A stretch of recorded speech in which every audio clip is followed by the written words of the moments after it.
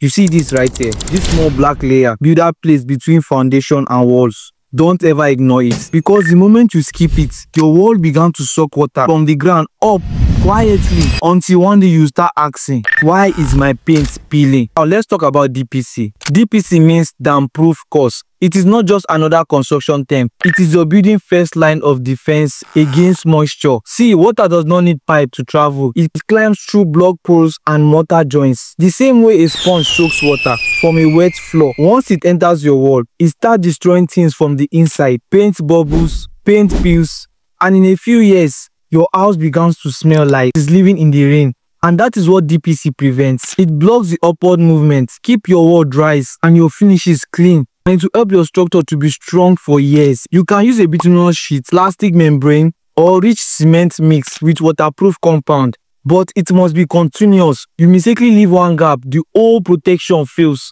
So before they raise that first block above your foundation, did they lay DPC properly? Because moisture does not announce when it's coming. It creeps in quietly, and repair costs times 10. I am Monday Benedict, and see you on the next one.